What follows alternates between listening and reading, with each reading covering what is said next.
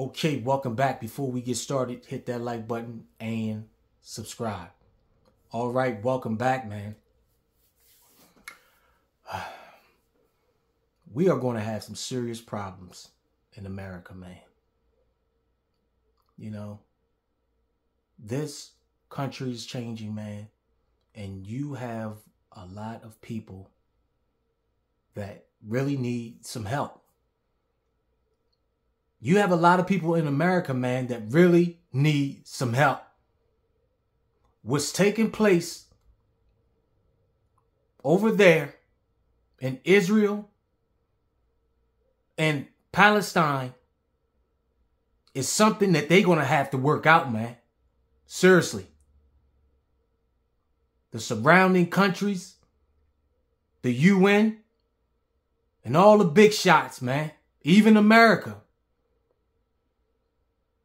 Because, man, I'm going to tell you, all that stuff is going to bleed off to different countries, man. And it's going to start to hit here.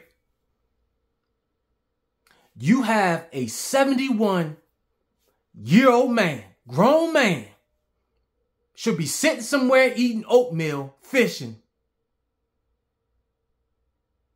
Going to sit up here and you're going to stab a 6-year-old boy to death. Because he thought, just because they were from Palestine, that the mother was going to call some friends up and they was going to start some stuff. Let's get into this topic.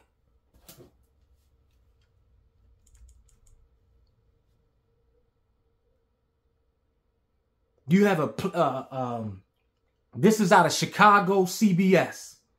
Plainfield Township landlord, a landlord, is accused of killing a 6-year-old Palestinian American boy and stabbing the boy's mother because they were Muslim.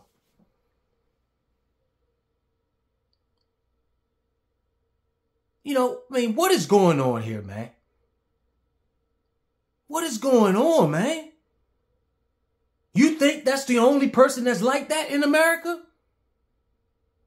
You stabbing people because of their religion? You see what happens when other countries and the news media start to boost everything up, man?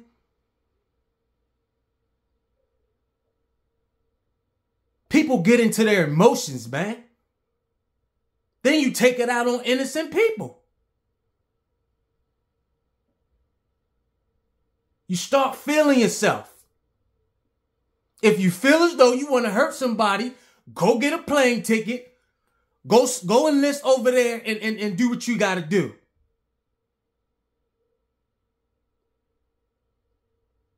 But you got a lot of people, man, they got mental problems, man. They need to turn the TV off and seek some psychological help, man. So this landlord, now it says, if I can get my phone working, man, this is just disgusting, man. Prosecutor said Joseph, Kazuba, I think I'm pronouncing that right, 71, wanted the victims to move out of the home. They were rented, move out the home, excuse me. They wanted them to move out. I can't even get my words out, man, because this is disgusting, man. They wanted the victims to move out of the home they rented from him and believed he and his wife were in danger because he feared the woman he stabbed was going to call over her Palestinian friends or family to harm them. Kazuba now faces several charges, including 3 counts of first-degree murder and all other kinds of counts, man. You see how paranoid people are? You know, you didn't... I guarantee you, he didn't start believing none of that crap until he turned that television on, man. Got sucked in. to all that garbage. You know, you got a lot of people around here, man. It's a Taylor. You got to do this. You got to do that.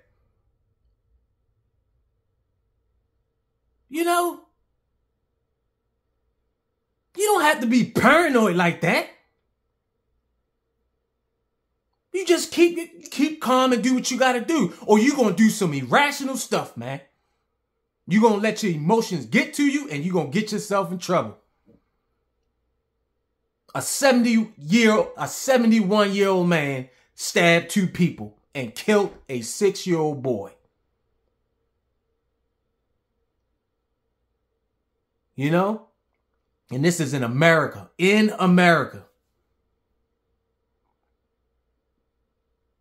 Now, you may have other people. You stabbing such and such up. Then it could be a domino effect. And it's all over the media now. It's all over the media. People need to turn that television off, man. They need to turn it off, man. Because you're letting your emotions get to you. You don't know what's going on over there. You don't. All you see is what CNN, Fox News, Yahoo News, and whatever else is reporting. And half of the stuff is fake. So you can believe what you want to believe. But when you start harming people because you paranoid, then you got a serious problem. And this is not going to be the last time, man. And people wonder why it's always terror attacks.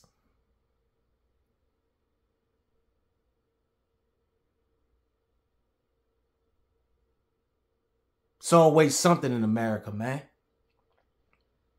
And the first thing they say is, why did it happen to us? Think back. Look at the past. Look at the past stuff that this country has done. You can't judge a book by its color, man. It got to go both ways. Everybody trying to figure out what's going on. Do your research and find out. And you will see why things are taking place across the seas and all that stuff.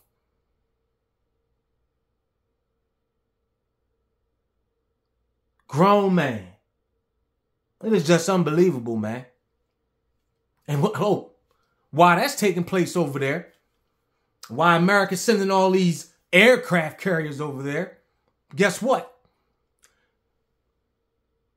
Within 19 days, $1.2 billion was spent each hour. In less than 19 days, this administration managed to tack on another $500 billion. Yeah. Now, who's going to pay for all them weapons that Israel is using to bomb Palestine? Who's going to pay for that? Who's really going to pay for that? Let me take a guess. Let me take a good guess. They not paying for nothing.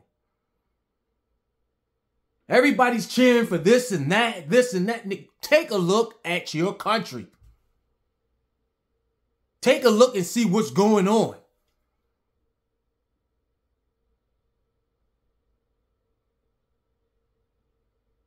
Just take a look and see what's going on. Everybody's cheering for war, this and that. They should do this and do that. Until it hits home. Then what? Then you're going to see the criers. Oh man, I'm hurt. I'm sick. I can't do nothing. Those same people cheering stuff on ain't going to bite a sandwich if something were to come here. They not going to bite a sandwich. Because you got the same, you got a lot of politicians, you got a lot of actors, you got a lot of people that y'all chanting for that dodged that draft. They ain't go nowhere because they was scared.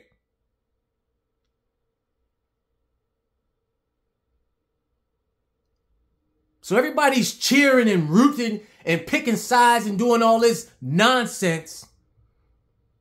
And the U.S. is constantly spending money. But I don't think people want to, they don't care about that stuff. They don't care. They don't really care or what's going on here. They don't. They not protesting for stuff like that. Stop spending money. I wonder how much it costs for those aircraft carriers to maneuver from this side of the area all the way over there.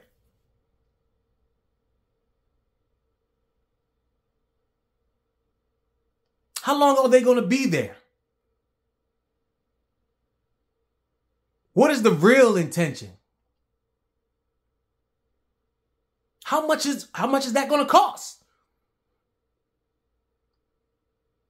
Will it cost another trillion? They already dropped 6,000 bombs. That's more than what the U.S. did in Afghanistan in 1 year. They dropped 6,000 bombs in about 9 days. On what? Who are they bombing?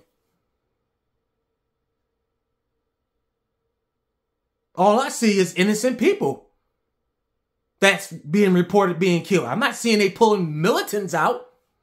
They just tearing up the whole area. That's what they want to do. And that's just my opinion. I'm not rooting for no one. I don't even know them. So I ain't cheerleading for nobody. I'm worrying about what's going on here. Because you might have one of these silly people, you in a supermarket, and next thing you know, bullets flying, anything. So if you feeling that you're stressed out, turn that TV off, man, and seek some help, man. What they got going on over there is really none of our business. It is none of our business unless you got some kinfolk that's from Israel or Palestine. Everybody else needs to just cool out, man. And that's just my opinion. But you're going to have some sick people, man. Just going to do some start that foolishness. We don't have time for that, man. We do not have time for that. Everybody is sucked in to what's going on, man. People want to play G.I. Joe. You want to play G.I. Joe? Pack your things up.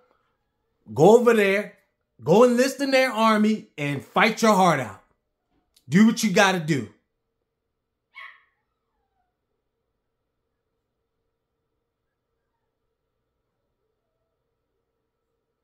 And it's just, but yet and still, this is the land of the free.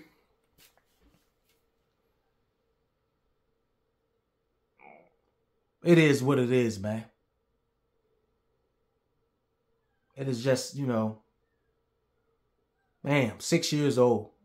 You getting stabbed up by a 71-year-old man. I'm out.